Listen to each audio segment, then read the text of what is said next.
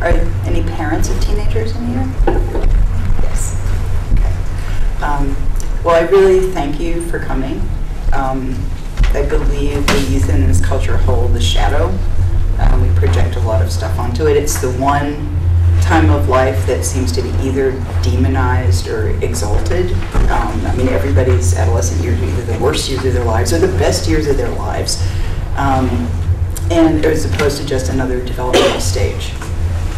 And teens are different from adults. I think we expect them to act as adults sometimes, and then we get really surprised when they don't. And their brains are very different. They're going through very different stages. Hi. And working with teens and their family and therapists in training, it's just come up consistently that it's hard for us to remember, because our brains are different, what it was like when we were teenagers. It's kind of easier to remember when we were kids, to really remember the experience, because it was very different. It was in this in-between state. And to start to address our shadow, I think we need to start to remember. That's the first part. And I don't expect us to get really deep tonight, because we don't know each other, and we're on tape, and we only have an hour. But I would like us to do a little remembering. And first of all, what is it about teenagers, either your own, or a teenager you know, or teenagers in general, that bugs you? What are some of the things that really annoy you? When they respond with, I don't know. Whatever. I don't know. If they respond well. Repeating things 3 times and then being told that I never told them something. I've recently learned that my perfect adolescent has been protecting me and withholding the truth. Gee, what a surprise. And did you ever do that when you were a teenager? Oh, never, no. Okay. Anything else? What about eye rolling? Yeah, that usually gets us pretty good. And the whatever is a really good way of just saying, you. Yeah. Whatever. But they have a lot going on. They have an awful lot going on. And sometimes I think you can repeat things 3 times even. They might repeat it and they really don't hear it. They have so much else going on that what we say is kind of irrelevant sometimes. So what I'd like us to do tonight is do a couple of short guided imagery exercises, just to help us remember a little in the different aspects of our life.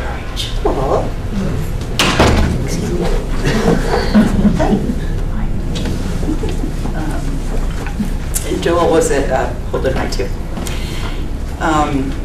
So we're going to start with just doing a little guided imagery, and it'll be short, and you have a worksheet which you can take notes. It's going to be basically 4 little exercises, and so please don't try to write a book, because we don't have that much time. But if you need to jot down 1 or 2 notes, and then anything that people are willing to share, that would be great, because we'll help each other remember if we talk. And in terms of issues that come up around your own kids or kids that you work with, looking at the shadow, you can really start to look at the shadow a little bit, and we can help each other in that, because it's a scary thing to do. So, for the first part, if you could just take a couple of breaths. Just get centered in yourself, comfortable, back straight but relaxed. Some people like their eyes closed, some people like them halfway. Okay. Now, remember walking down the hall in your high school. You're walking down the hall. What do you see? Who do you see? What does the hall look like? Are there posters? Are there lockers? Is there a flurry of movement? What do you smell? Is there people's cologne? Did the gym class just get out? Are there cafeteria smells? Just let yourself be aware of that.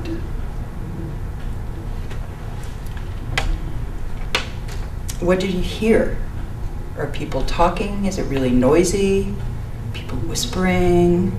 Is there music? Are there announcements going on?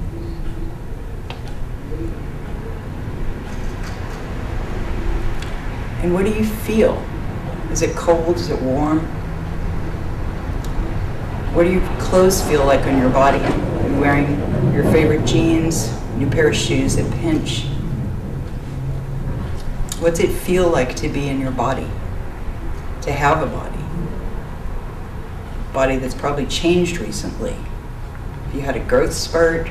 Different parts of you grown or changed? Do you have face hair?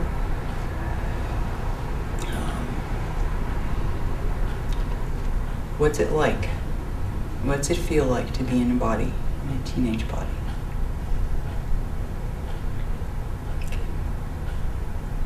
Okay, we're going to have a slight change of scene, so take a breath to let the scene change. Okay, you're in your safest place. It may not be very safe, but it's the safest place you have as a teenager. Maybe your room, maybe under a tree. Maybe the library, maybe a music store, anywhere, maybe on your bike. Okay, let yourself be there in your safest place. And what's your body feel like now? Can you notice any difference? Is it maybe a little more relaxed than when you're walking down the hall?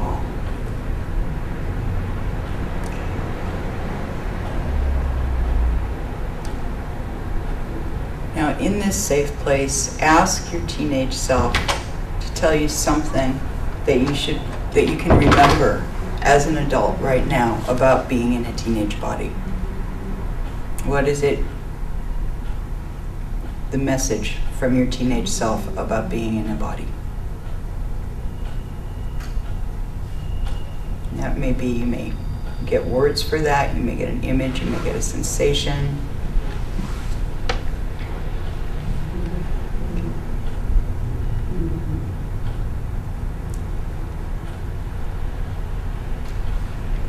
Okay, when you have that, take a breath.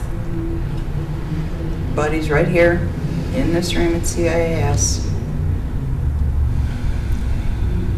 You can bring that safest place with you, though.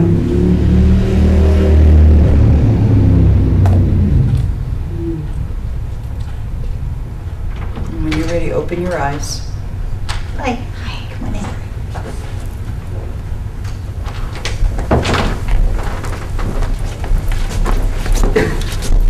And feel free to jot something down.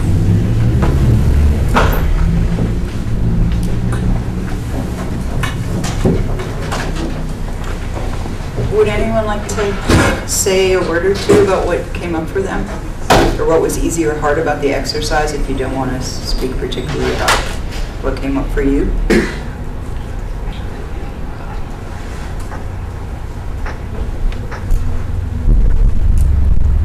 There's a lot of feelings and a lot of changes going on in our adolescence.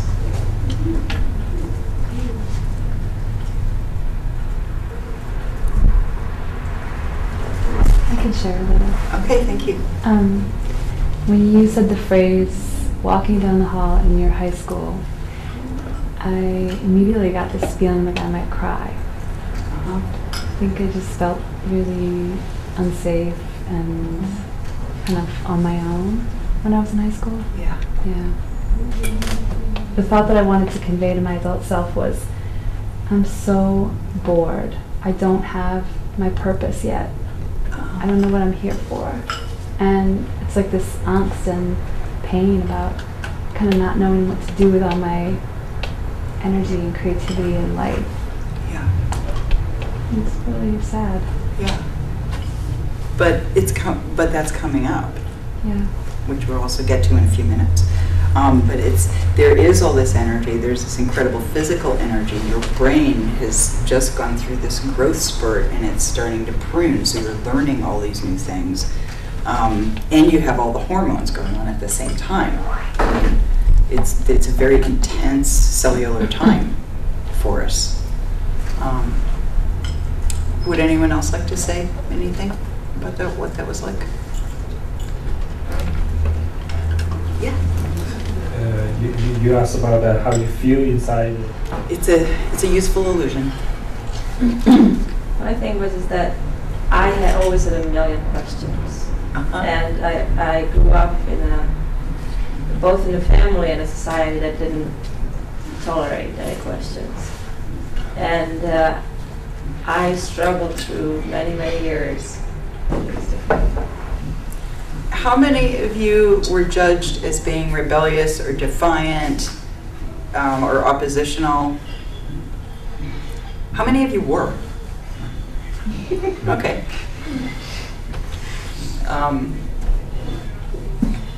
mean, purposely? Were you purposely being oppositional and defiant?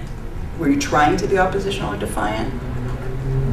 No, it had more to do with exerting our own preferences and desires and resisting having things imposed that didn't fit.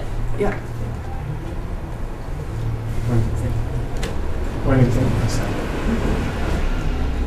For me, it was really the opposite. I remember feeling really scared and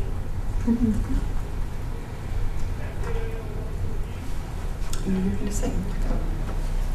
I lost my thought. Sorry. That's no problem. I was just wanting things to be different than they were. Yeah. That's the motivation for me. Yeah. Revolutionary. I have a question. Is it possible to actually not go through adolescence until, because I don't feel like I actually went through kind of differentiating at all until I went to college. And my college experience was such a classic, like adolescent, all those intensifying emotions and rebellion, all those things started around like 19. You're still an adolescent. I mean, brain-wise, you're still an adolescent until mid-20s. So, yeah. And, I mean, people mature at different rates, and also we grow in ways that it's safe to grow. We're not going to grow in ways that aren't really safe. We may, get ourselves in a lot of trouble, but we're still usually not going to do something that's emotionally dangerous for us. So if the situation isn't safe, we're usually not going to go there. We're just not. Also, a lot of teenagers experiment or use substances, and the general research is that if you use a lot, your emotional growth kind of stops. And then, so if you use a lot for years, then you have to pick up where you left off. But that can also be true if there's trauma. I mean, most of us have experienced some kind of trauma. At some point, we're humans, some worse than others. But that also affects how you're going to respond and what's going to happen. So there's a lot of situations that make it different. But I think that the imposition on imposing values, as teens, we're trying to identify who we are. What do we believe? Not what culture believes. What do we believe? Who are we? And how do you do that? You can't just say, oh, I believe this. I don't believe that. I don't believe that. I don't believe this. And this really sucks. So no, I don't believe any of that. I'm not quite sure what I believe yet, but I know what I don't. Okay? Yeah. I got in touch with it. I didn't, in terms of... And the adult view of the world is very different than your teenage view of the world. Jeannie, one of our old colleagues, once said that teenagers were the conscience of the culture. because they can see what's wrong. And as adults, we forget. We're not there anymore. They may not know what's right yet, but they can tell you what's wrong. And that's really important, because what happens between adolescence and adulthood, when, I mean, granted we have practical things we have to do, like, you know, learn more, get a job, support a family, but where does that passion go? You know, where does that, this is wrong, go? I mean, probably we don't have as much time for it, but it's still, where is that, you know? You said something a few minutes ago that we don't go where it's not safe. Yeah. What do you mean by that?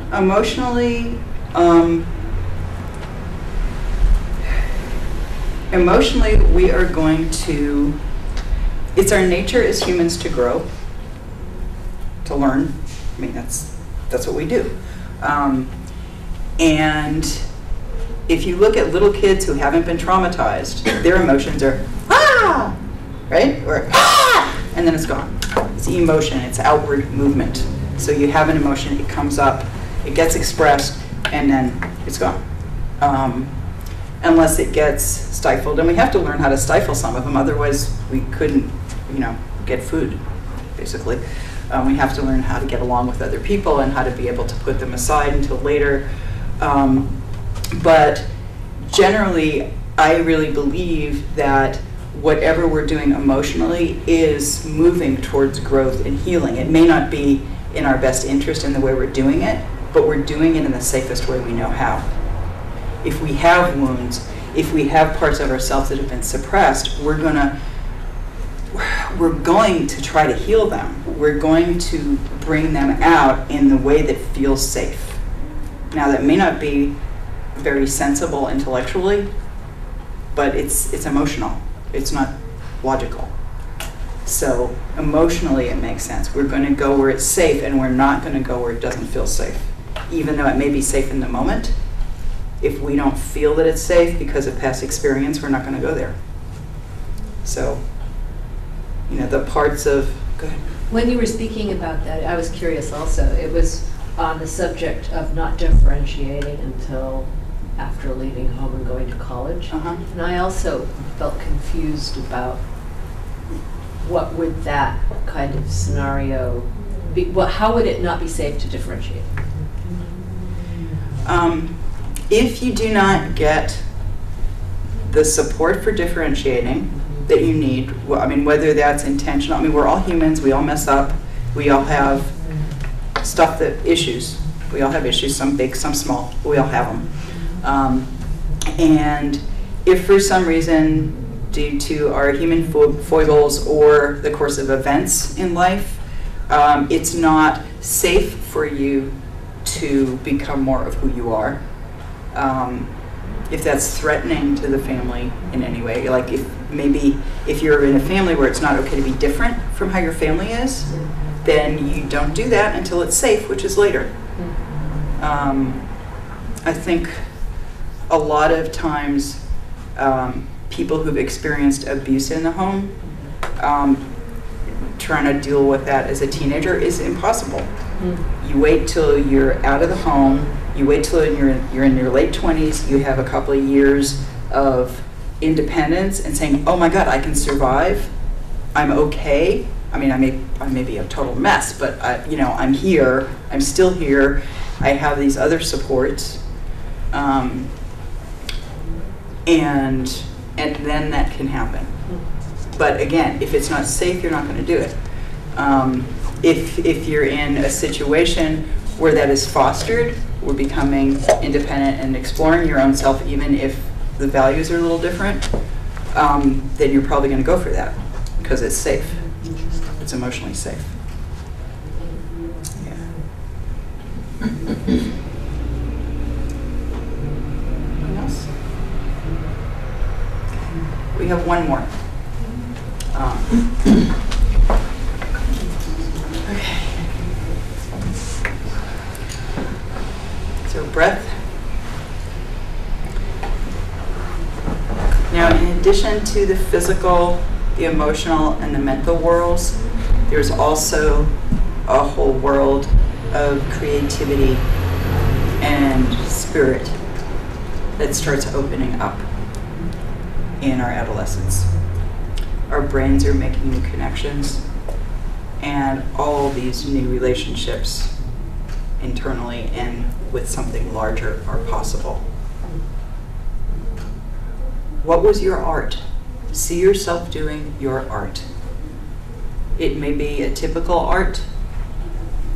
It may be, a visual art. It may be a verbal art, or written art.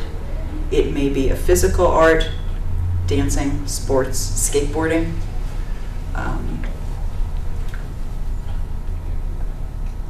It may be cooking. Anything. What is it that you are passionate about and creative about? Where do you get in touch with your muse? Where do you lose yourself? You may not have much opportunity to do this, but there's somewhere. It may be something you did when you were little. It may not be. It may be something totally new. It may be in relationship. You may find an art in relationship. Where is that bigger connection? Let yourself feel that.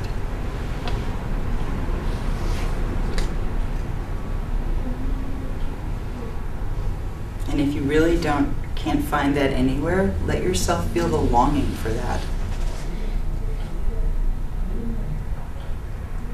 That longing for union. It may be in the way that you make mixtapes or playlists nowadays, I guess. Maybe you don't think that you're creating something directly, but it may be in the way that you put things together. And you know what that feels like when you do it.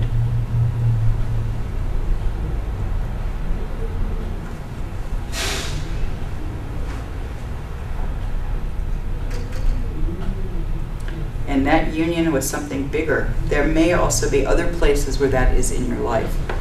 You may get that in religion. You may get that in spirituality. You may get that in love, where you unite with something much larger than your personality.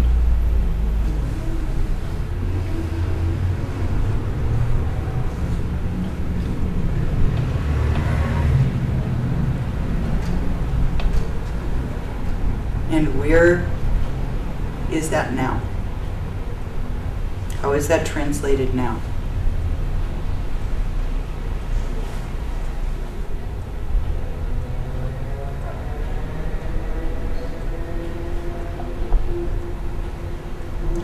And what does your teenage self have to tell you about this fire, this passion, this union with something bigger, about what you need to do in your life right now to get that? And when you're ready, take a breath.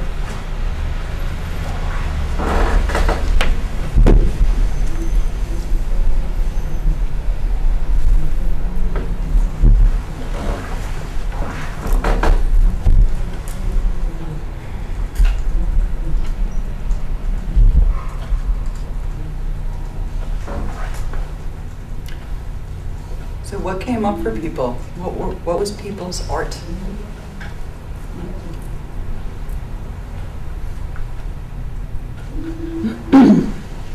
So that's what kept. What else came up for people?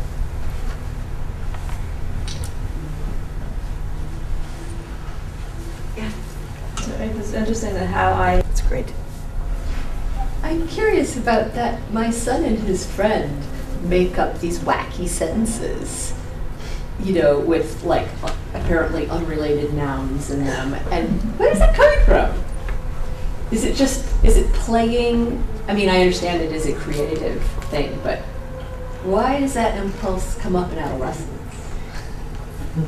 Our brains are growing. Intellectually, we're growing. We're trying to find connections. I mean, we're looking for connections because our brains are needing to prune. And what does that mean, needing to prune? You get all this growth Okay, and then you have, there's the neurons have a myelin sheath, which is kind of, it helps the electricity conduct faster, and it prunes. And some of the connections, some of those things die. Yeah. Like in language acquisition, if you don't learn a language before you're about 8, you can't ever get the accent totally right, because those pathways shut down. They atrophy, they die. So when you're a teenager, there's all these potential things to learn, and so you have to try all of them. And it's, yeah, so intellectually, you're trying to get concepts, and like, well, what is the connection between, I don't know, a fried egg and a radio? You know, there has to be some connection, you know, so you play, and that helps you learn. I mean, intellectual play is kind of like kids playing, little kids playing make-believe, you know, so. What, yeah. I just wanted to say I don't know how. What else? Any other things that you guys would like to share about this part? Creative, spiritual part? Yeah. Personality. I mean, that's what art does, is it gets you out of or beyond your personality, right? It's you focusing on you like that stops when you're really in the creative process. You become one with that. That's why we have muses. I mean, you know, the creative gods have been around because it's more than just us that's doing creating. And some people can access that through art. Some people can access it through religion and ritual. Some people access it, again, through love. When I was a teenager, I called my boyfriend God because I had never had this experience of unity before. I mean, it was like union with the universe, you know. I mean, there are other ways to do that too, but there's where you give over, and I think substances also have that allure because we all want to give over to something bigger than just our little personalities, and drugs can lead us to that. It can't keep you there. I mean, Alan Watts stopped doing psychedelics because it's like, well, I come down every time, right? So he started doing Buddhism. He still hasn't found a way to stay high all the time, but it works more for him. But yeah, there is this search for union with something bigger than ourselves, and some people find that in a cause, which are also always big with teenagers. Some teenagers. It may be a very small cause, but it's a really intense cause. Okay. And again, that's partly defining what I do believe in. When you find something you believe in as a teenager, you go for it. If you get any support for it, you go for it. Sometimes even if you don't get support for it, you're going to go for it.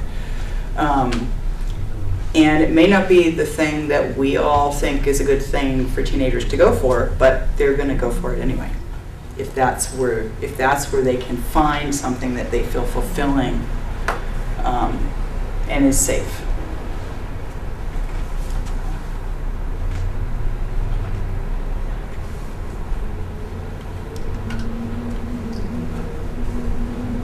One more little one. Just one more. This is a very small one. So go back to your safe place, safest place with your inner teenager, your inner adolescence. Remember, remember, remember.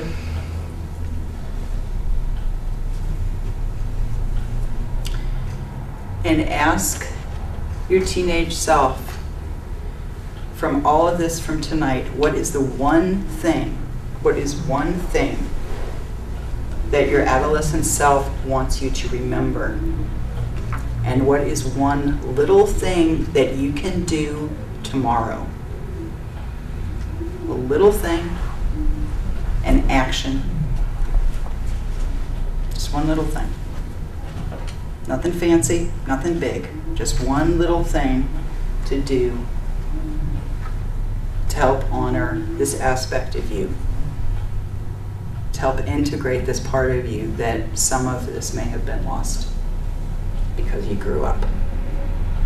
And it's still there, waiting.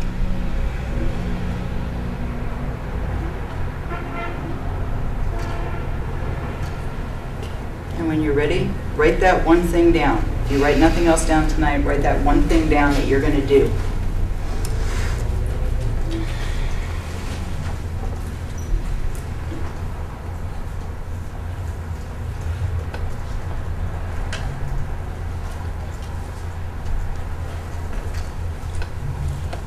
I'm going to go listen to some Keith Richards when I get home, actually. That's what I'm going to do. So that's music. Well, actually Keith wasn't by himself back then, but that helped keep me alive. Yeah.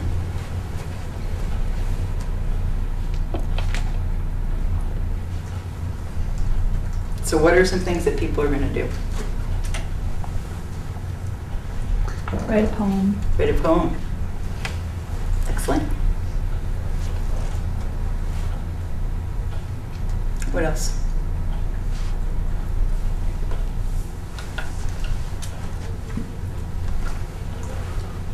I remember thinking I would always remember what it was like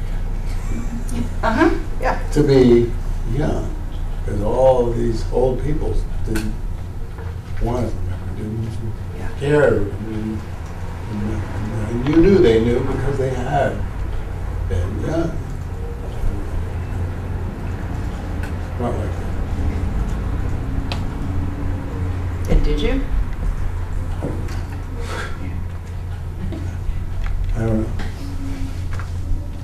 I was looking at the window, it was Roy Cloud School, and you could see Had an adult say to them, oh, you're going to think about this differently when you grow up. Or, oh, just wait till you grow up. Or, oh, you'll grow out of it. Just grow up. Oh, it's only puppy love. That's one of my favorites. Yeah, like this means nothing, right? We think differently, we have to remember. And especially when you're working with teenagers, it's going to come up.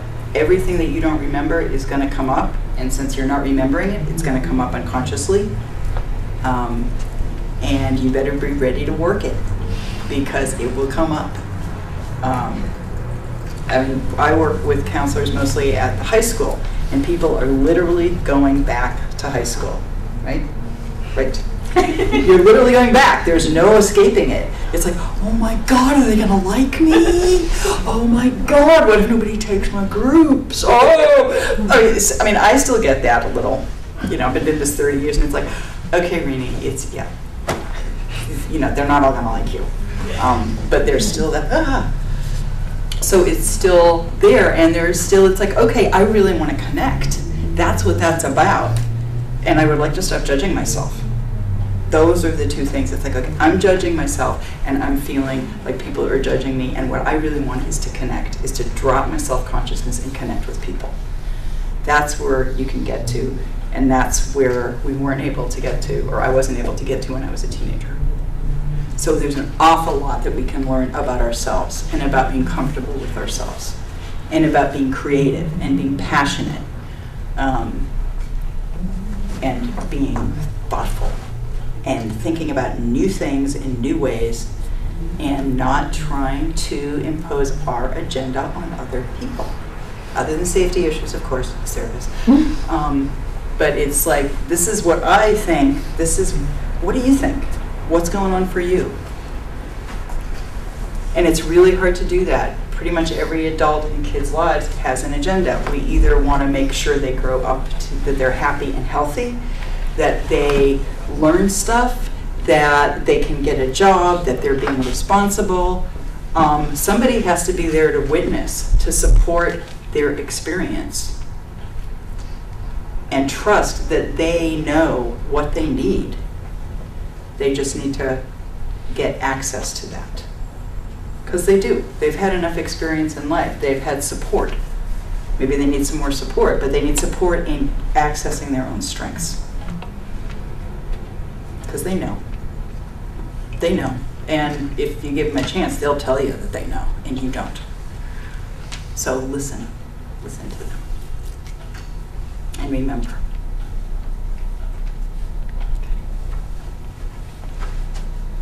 So questions? We're about out of time. About 10 minutes. Okay. Summary.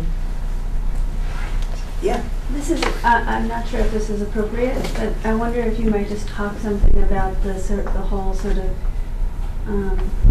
occupation of being a counselor in a school. And I'm totally new to this school and looking ahead and thinking, you know, what kind of work am I going to do? And I just wanted to hear more about that. Our school is different than most schools. We have all the kids have one-on-one counseling every week. Wow. Yeah. And as well as access to groups, and we offer family, limited, but family sessions, as well as all the academic stuff, behavioral stuff. So it's integrated into the program. I think a lot of other times you're going to end up where you get kids coming because there are behavioral issues, and you're supposed to address them. But even then, the kids need you to be their witness. They need you to honor their experience and believe them, but at least believe their experience, even if you may not be able to believe what they're saying, and believe that they know what they need and they know what's safe, and if you can help them create a little more safety, that they can maybe go there. So do most schools have people like that? Are they being cut or what? I don't know that, I mean, didn't everybody have one teacher that did that somewhere? One teacher who saw you for who you were, allowed you to be who you were? I know most public schools, the counseling, I mean, there's like one counselor for like every 100 or 200 kids. If there's that now, it may be way less. So, but wasn't it that one relationship with your teacher who got you through school? It was one adult who, even though they may have graded you, they didn't, you know, they really saw you. There was a nurse.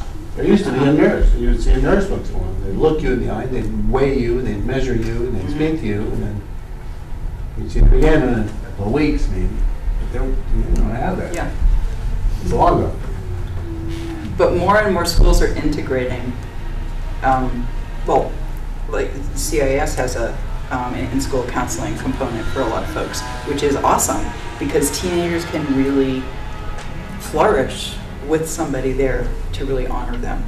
An adult who doesn't have an agenda, who's there to help. If they want help, you can help to help them, but to honor them and give them that experience of the fact that they are valuable, they are useful, they are wonderful in who they are without changing anything. Because then they can change. Because they don't have to say, no, I'm not that. You know? Yeah. In working with adolescents, like 13 to 15-year-olds, I find sometimes, often it's, I don't know, how do you usually work with that? I don't sit facing them, for one thing. Like, oh, okay, that's okay. Or you just wait. A lot of times it'll be, I don't know, or no. And okay. And it's like, it's okay that I just said no. Blah, blah, blah, blah, blah, blah. You know? But I mean, I've had kids who just naturally will just say no, and then they'll do whatever you're asking them to do, or they'll answer whatever you're saying, as long as they can say no first. And sometimes building trust takes a long time. You have kids who do not trust adults. It can take, you know, most of the year to develop rapport. You just can. And activities are usually helpful. Doing therapy with teenagers is way different than with adults or with children. It's somewhere in the middle. So it's kind of like talking play therapy. I mean, so there is that intellectual. You may learn an incredible amount about a certain video game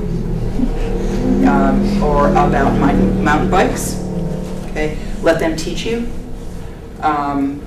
if you let them teach you, they may trust you. My 15-year-old has asked me on numerous occasions to let him teach me his video game. Yeah. I don't want to know. But so I'm really. But you want to play with him. But I'm really interested to hear you say this thing. You want to play with him. You don't want to play the game, Right. but you do want to play with him. Didn't you love playing with him when he was a kid? Yeah. He just wants to play with his mommy. Thank you. Okay? Yep. Yeah. Yeah.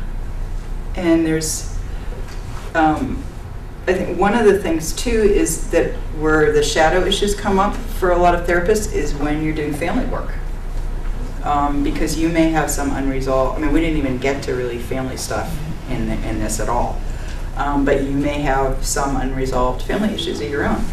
And that can come up in the therapy session for you. And hopefully it doesn't come up for the family. It just comes up for you, and you can deal with that later. So, but notice it. I mean, notice when you're having a gut response. There's something there for you to learn. And notice when you're reacting as opposed to being curious and figuring out what's, oh, look at what's going on. It's like, wait a minute. And it's like, okay, if it's not a safety issue, like, what is going on here?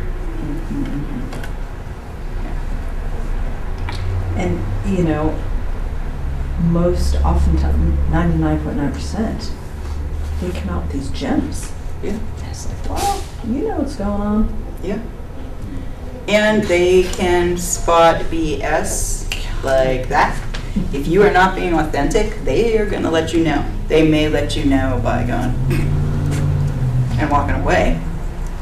They may tell you you're full of crap, you know, but they're going to let you know one way or the other if you're not being authentic.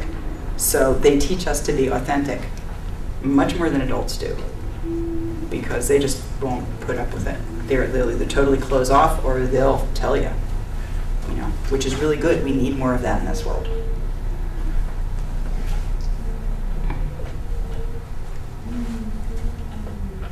And they're wonderful.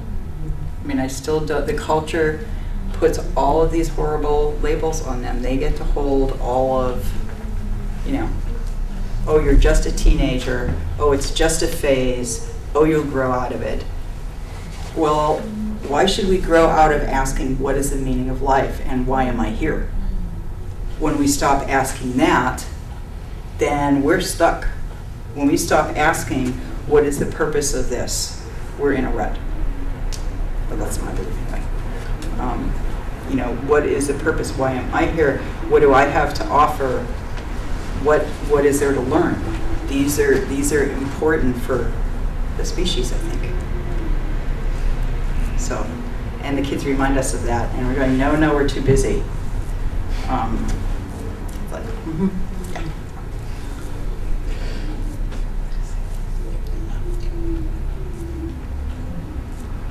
Okay, anything else? Okay, well, thank you.